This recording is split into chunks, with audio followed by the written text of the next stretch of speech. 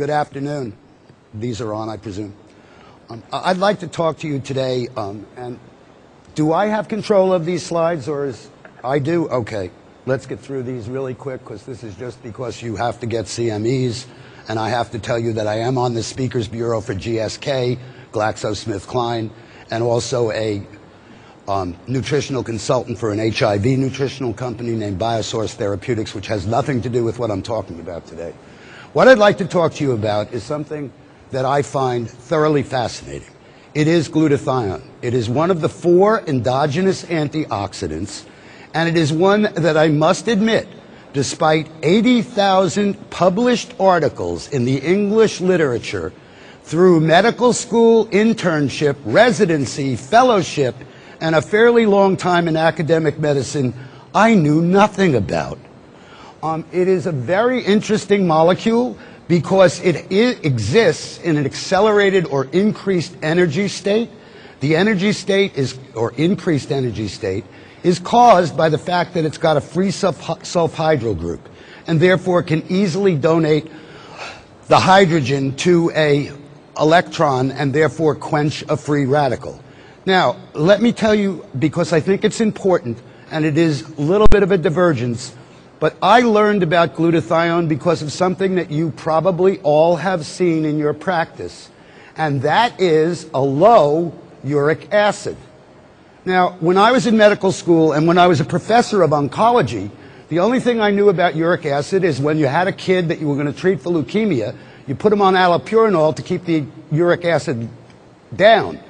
I knew nothing about uric acid being low, except it kept appearing, and it appeared in about 20% of my patients, and that just didn't make sense. So I finally went into PubMed, and after stumbling around for a long time, I found out that uric acid is the last antioxidant your body uses when it's run out of everything else. When it's run out of gas, okay, it uses uric acid. Interesting. So if that's the last, the question then, what was the first? And that is where I got into glutathione. I've been coming to some of these meetings for a while, and glutathione is very important for a number of things, not all of which I'm going to go into today. But in point of fact, it has a great deal to do with not only well-being, okay, but aging well, or if you will, retarding the aging process. So I think it's very applicable. I'd like to, at the risk of repeating things that you already know, go over some of the things that glutathione is important about. Alone in the antioxidant world, okay, every other antioxidant, when it becomes oxidized, becomes itself a free radical. Glutathione doesn't. It actually recycles other antioxidants. In fact, the body considers it so important that up to 6% of the entire ATP expenditure or energy expenditure of the body may be used to synthesize and optimize glutathione levels. That's pretty impressive, 6% of the entire energy output of the body. It is also the only non-enzyme antioxidant that doesn't become a free radical, and in fact has a very interesting corollary when it becomes oxidized, because what happens is it complexes to another spent glutathione molecule, and the compound then becomes GSSG, and GSSG has been shown in animal studies at least to promote and induce delta wave sleep. We all know the importance of that in terms of the aging process, so this, even in its used up form, functions as a very useful product. It not only functions as an antioxidant itself, but alone again in the world of antioxidants, it is an absolutely essential component of antioxidant enzymes, namely glutathione peroxidase, and most importantly, the glutathione transferases. And I bring that up because glutathione transferase abnormalities have now been associated with virtually every cancer known to man, and probably with a lot more than that.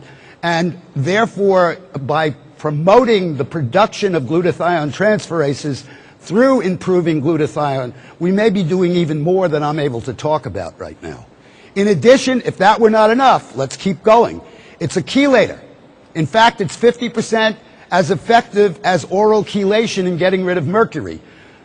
It has an effect on other heavy metals, but they're not as pronounced as mercury, and mercury is pretty ubiquitous in an environment, so it kind of comes as a freebie. And it detoxifies organic pollutants, perhaps the best known one of which is the 2-carbon fragment that we know as alcohol. And in fact, without glutathione, you ultimately get a hangover because you stop the process at acetaldehyde, which is phase 1 detox, and that in itself is a free radical, and obviously many of us may have felt the effects of that if we didn't have enough glutathione. Now, why is it important in aging? Well, these are old data, and I think they're probably not as robust as they should be, but I'll give you what is available now. Glutathione levels decrease with age. The data would suggest it's 1% a year beginning in the 20s. I think that's too little, too late, but that's only my opinion right now. I haven't proved it. There are some very interesting things, though. Age-matched normals, okay, reveal that anybody at, say, 45 who's had his first heart attack or has asthma or whatever other disease you want to use has a lower glutathione level than somebody of that age who's well. So disease causes decrease in glutathione and an accelerated decrease compared to normals. Glutathione happens to be, and this is perhaps the take-home message, it's the major protector of mitochondrial DNA. Mitochondrial DNA is that DNA within the cells that's responsible, if you will, for the electron transport chain that produces every bit of energy in your body. And we know from pathologic data that if you take a biopsy from a 90-year-old and compare it to a biopsy in a 5-year-old, the mitochondrial DNA in the 90-year-old is only 5% normal compared to the 5-year-old. So obviously we destroy our mitochondrial DNA, we destroy our energy, and we age. Maintenance of normal mitochondrial DNA is directly correlated, and it's got an R value above 9.9 with aging. So the higher your glutathione, the less you age. And I think